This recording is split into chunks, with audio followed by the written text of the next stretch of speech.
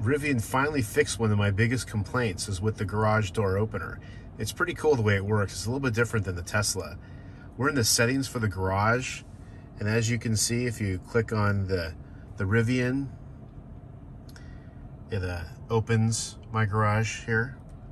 So it's all set up there. If you click on there, it shows the location where the garage settings come up.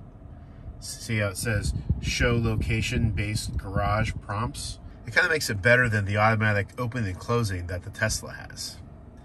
How does it work? Well, if we go back to our camera, you see here I'm parked in front of my garage at the location that the garage door opener is supposed to come on.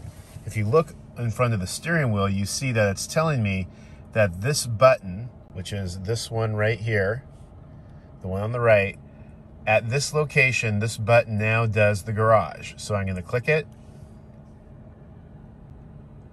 and there it goes. The garage closes, and you can, and then you can delete the location if you want, or you can have the location come up. You click it again,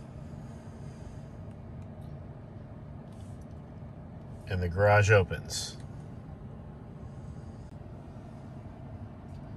Hope you found this useful. If you did, please like and subscribe. Thanks for watching.